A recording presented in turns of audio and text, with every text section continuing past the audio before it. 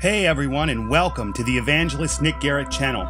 No telling of the 5th or 6th Holy Land Crusade could be complete without giving special treatment to one of its key characters, Frederick II, the Holy Roman Emperor.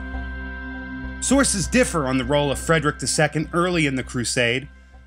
Quite simply, he was detained because he was still establishing his own kingdoms, consolidating power, putting down uprisings, and establishing the governmental systems of his various territories.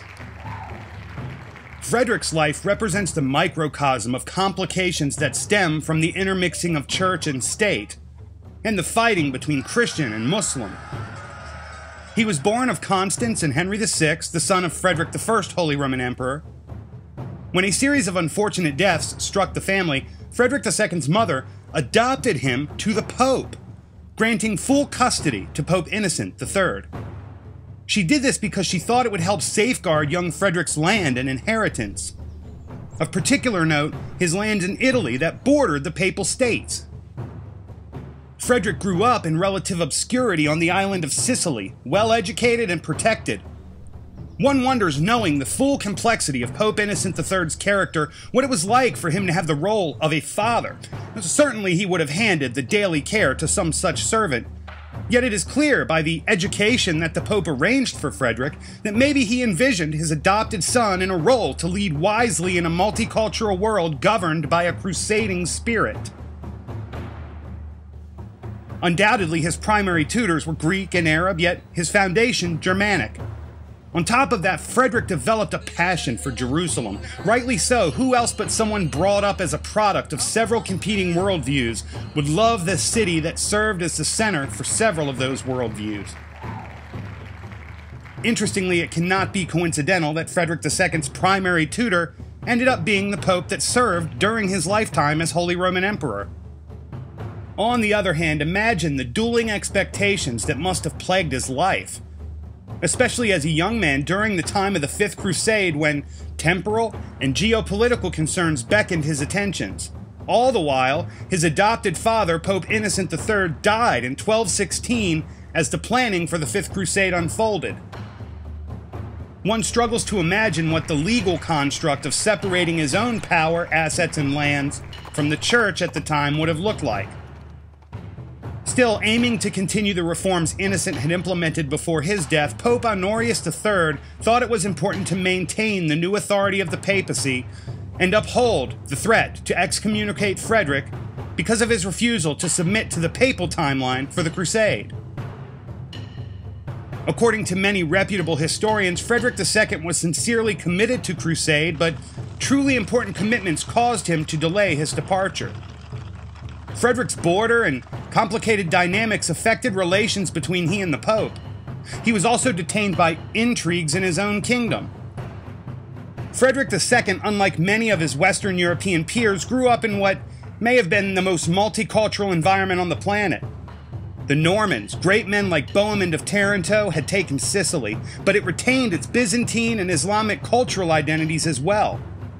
It strikes one that perhaps Frederick was more dangerous to the papacy than infidels and enemies of Christ.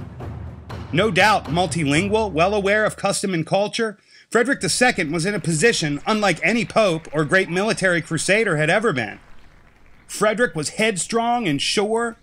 Against the papal advice, he married Constance of Aragon, and with 300 men he rode toward his Germanic capital to consolidate his power and take rule. 5 years later, Frederick returned to Italy, where the Pope crowned him in the ritual established by their forebears.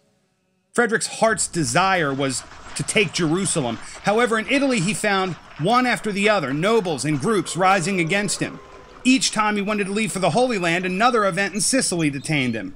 He kept making commitments to go, and in his heart the crusading culture was alive and well, yet perhaps it was on these home fields where he would learn what it would take to defeat some of the most skilled warriors of his time. Perhaps Pope Innocent III had been directly involved in teaching Frederick. One recalls that Pope Innocent's assets and skills lied in the mastery of canon law and administration.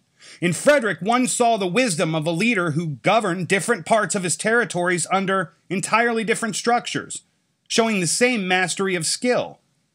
His Germanic territories he ran like centralized nation-states, But his Sicilian and Neapolitan structures were entirely different, multicultural, cosmopolitan, and seemingly egalitarian. He was really a specimen of his age and perhaps among the more interesting characters through whom to gain insight not only into church history, the establishment of the nation-state, but boldly, positive character traits of his adoptive father, Pope Innocent III, whose papacy otherwise is marred by much cruelty. Ironically, for a papacy marred by the pursuit of authoritarian control, his adopted son would be responsible for perhaps etching Christian theism into the secular law more than any predecessor or successor. Frederick II established the foundation on which the Renaissance of several hundred years hence would be built.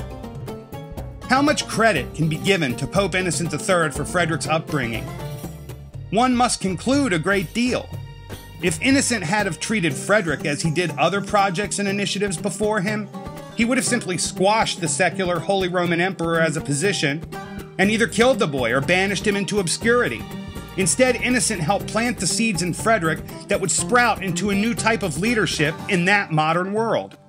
Was the ascension of Frederick's tutor to the papacy a result of scheming in high places? Certainly the Church would hope there would be a Holy Roman Emperor they could control. Yet, many would see the rise of Honorius III as a positive move that would heal the disconnect and show the two institutions of empire and church how to work together. It is not hard to see why, in his late teens and early 20s, competing interests dominated Frederick's attention. His commitment should have placed him with the rest of the Crusader force facing Egypt. Issues in Italy, and ironically with his adopted father's successor, instead kept him in Europe. Look forward to talking to you next time when we embark into Damietta, Egypt for the Fifth Crusade. Talk to you later.